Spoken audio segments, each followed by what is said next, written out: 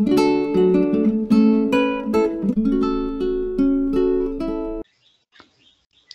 so in this lecture, we are going to learn methods of proofs, and we are going to specifically look into the first type, which is called as direct proofs. So we will start with the first type now.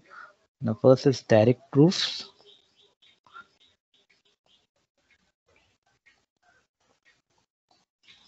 So here, these proofs are of the type P implies Q. So we will assume P and we will prove Q. So this is the method for direct proof. Let us now look some examples. So let me take the first exercise. Prove that if n is odd integer, then n square is odd. So this type of problem we will now prove by using the direct method. So let us see how to do that. So here solution, if n is odd integer, so this is if, so if P then Q type of problem.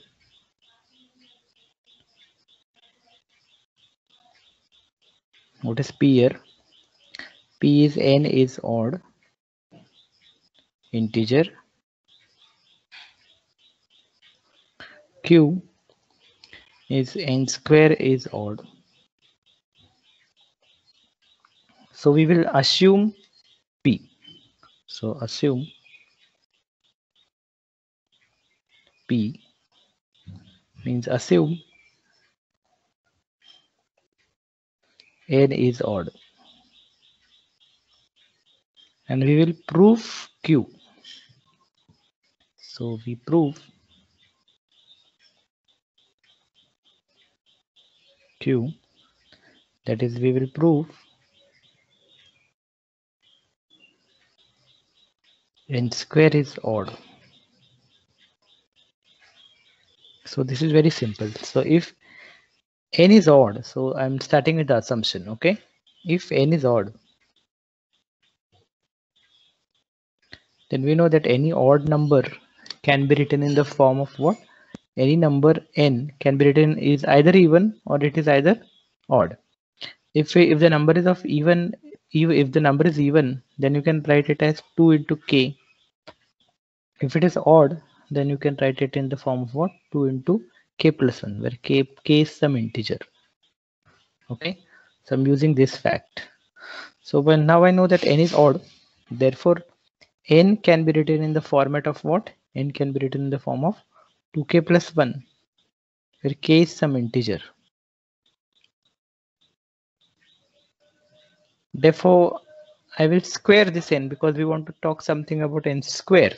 So if I square, what will happen if I do the squaring? I will get n square is equal to 2k plus 1 square. Therefore n square is equal to 4k square plus 4k plus 1. Therefore n square can be written as 2 into 2k square plus 2k plus 1.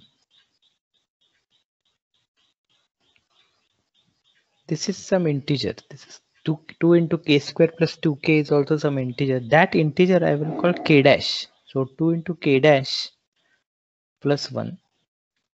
This is n square. What is k dash? Where k dash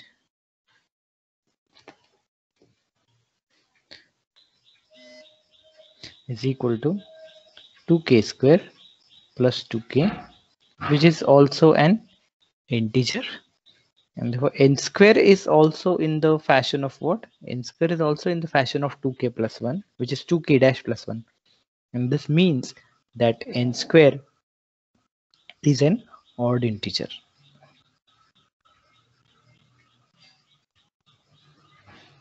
So this is what we wanted to prove. We had started from n is odd. Here we started with n is odd, and now we have proved that n square is odd. So this means this is hence proved. We have completed the proof. So this is the way direct proofs are to be done. So you assume the p part and you prove the q part.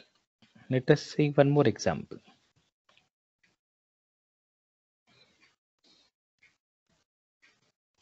Second question. Prove that if m and n are perfect squares, m and n are perfect squares. You know what is the meaning of perfect squares? Means a number that number is square of some number. Okay, then show that mn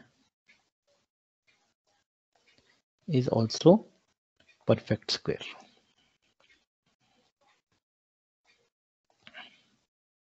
So solution, m is perfect. What is meaning of m is perfect? M is a perfect square means what? M is perfect means m is actually some k square. Means m is some square of some integer. Okay, n is perfect. What is meant by n? M is perfect square means n is also square of some integer. Now what is p here? The if part. If m and n are perfect square, so p is what? M and n are perfect squares. What is q part here? What we want to prove, show that mn is also a perfect square. So what is q part? Mn is also perfect square. So assume p. Direct proof means what? Assume p. Means assume m and n are perfect squares.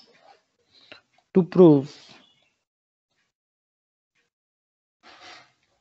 q. To prove q means what? What is q? Mn is perfect square.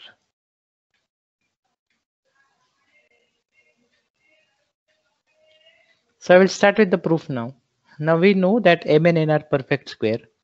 So since mn are perfect squares by assumption, because we have assumed it, this means m is equal to k square and n is equal to l square. For product of mn is mn equal to k square l square. So I can write mn is equal to what? I can write mn is equal to kl whole square. And this is some r square. What is r now? R is kl. Is r integer? Yes. K is integer. L is also integer. So r is also multiplication of integer is also integer. So this means mn is also square of some integer. Which is that integer? That integer is r. Where what is r? R is nothing but k into l. And what does this mean? This means that mn can also be expressed as a square of some integer. Therefore mn is also m into n is also a perfect square. This is what we wanted to prove, right? We have assumed that m and n are perfect squares, and now we have proved that m into n is also what? Is also a perfect square. So this is the way the problems of proving some implications using direct methods are solved.